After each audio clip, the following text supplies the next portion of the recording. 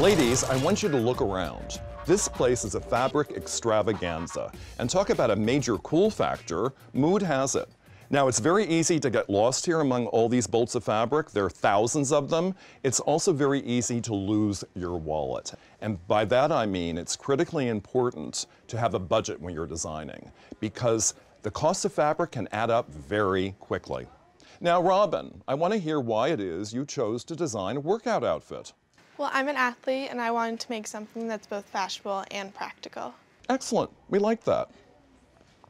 Robin has found the perfect bolt of fabric for the tank top and leggings, but it's sold in a very particular way. The fabric she chose is wide enough, but she needs to do a little math to figure out how much length to get. The price of the fabric is $16 per yard of length, and it's sold in quarter-yard units. Robin's fabric budget is $30. Can she afford to buy enough of the fabric to make the tank top and leggings for her workout outfit? Make it work. Out, Kim. I'll have to flex my math muscles on this one, Tim.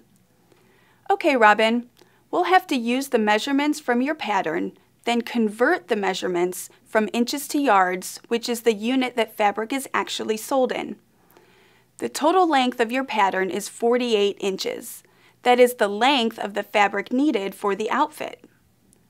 We'll add an extra 12 inches of length to leave room for error, which means you'll need a piece of fabric for the outfit that is 60 inches long. So Robin, at $16 a yard, will it fit within your budget? I really hope so. Well, let's see.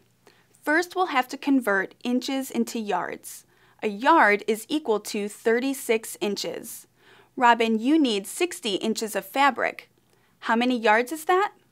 To find out, let's do a conversion.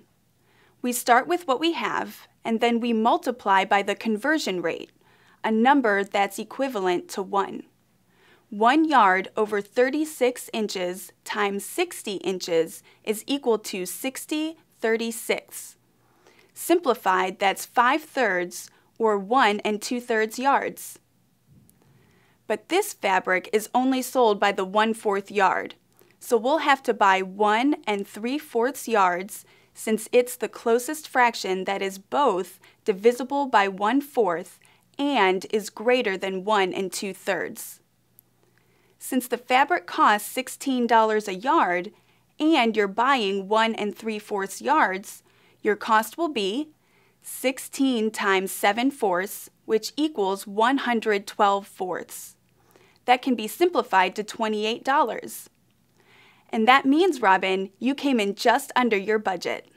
Good news! It's not always easy to come in on budget, and you did it. I'm glad I brought enough money. Me too.